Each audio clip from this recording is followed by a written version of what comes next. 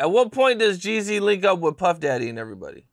Jeezy links up with Puff Daddy probably in the same time, 2004. 2004, but I think, he already had knew Jazzy Faye and blocking all them.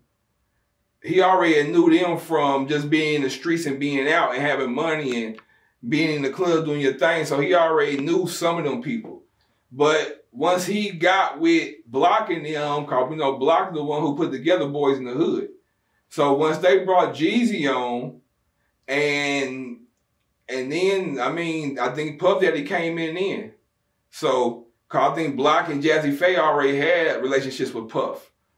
So once Jeezy got on there and did what he's supposed to do, and we was already buzzing from Streets Is Watching and Trap or Die, so it was only right.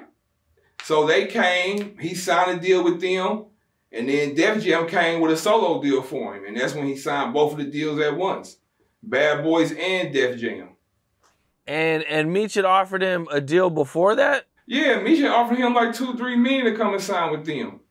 2 or 3 million. Yeah.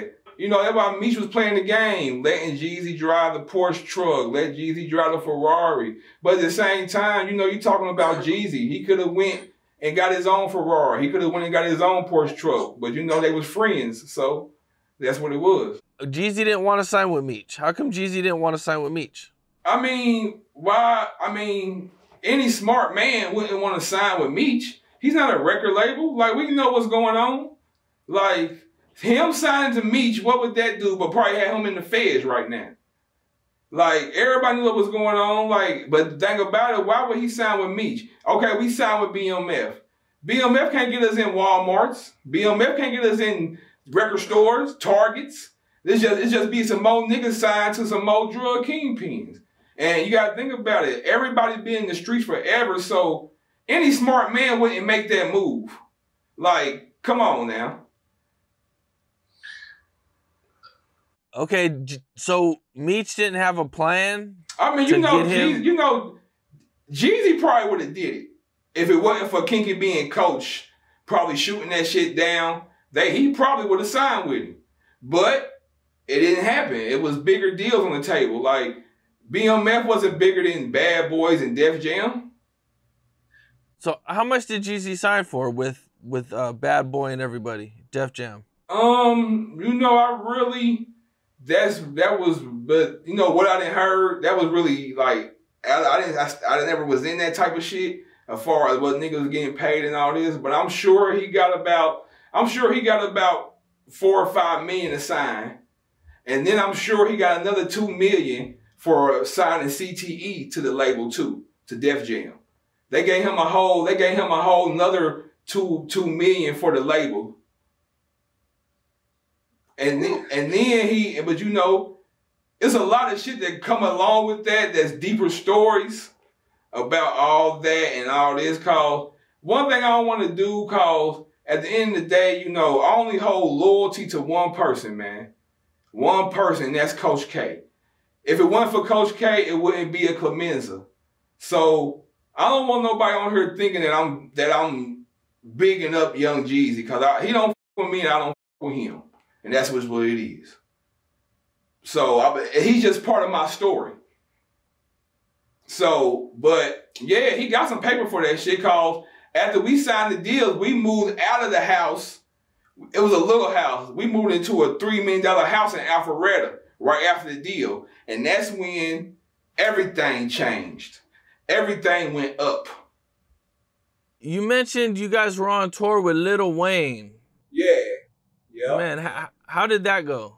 The tour with Lil Wayne that shit was dope, because it was all what they call them amphitheaters outside. So, and this is back before Drake and Nicki was big as they was. You feel me? They wasn't as big as they was yet. I remember Drake did something to his foot, and he had like a cane. His knee. Is that when he messed up his knee? He might have been, yep. And he had the cane, messed up his knee. Yeah, we was on tour with them the whole tour. That tour was dope. We had fun with Birdman and them. Birdman was gambling every day. And we used to they used to claim blood, you feel me? So you gotta understand, we had real Crip members with us. I mean, I don't know if they had real blood members with them, but we had real Crip members with us. So our Crip members used to be extra at the shows. They used to come out in the all blue Dickie suit with the ancient mama blue rag on the head. You know what I'm saying? So, but everybody was love. It was all love that tour. It was all love that tour. Yeah, that Wayne tour was dope. Is there any stories or anything you can share from them? From the Wayne tour? No, not really, because that was a tour where we wasn't allowed to do parties afterwards. Yeah, Lil Wayne tour, like Live Nation, you couldn't do no after parties. It was just straight tours. You know what I'm saying? Because they said you have some people that would not go to the tour, but go to the after party. So they wanted everybody to come to the tour. It wasn't no after party. You only could see us at the tour. So it was a good marketing thing, you know, because it was sold out every night. I mean, that's a good strategy to make sure everybody goes there, but that kind of sucks, no parties. Yeah, that kind of sucks because they the money up, the after parties, you know. Yeah, the club money. We was taking shows. We was taking after parties. But really when the after party was like, walkthroughs. We go to the strip club, get paid. They give us ones for coming, give us free drinks, and still walk away about $20,000. That's what we did sometimes. But I really have because that was one tour that was straight business. You know what I'm saying? And the Blueprint 3 tour with Jay-Z was straight business. So, yeah, a lot of our tours were straight business. Like, except for the tour we did with Jim Jones and T.I. and all them, that shit was kind of, that shit was fun.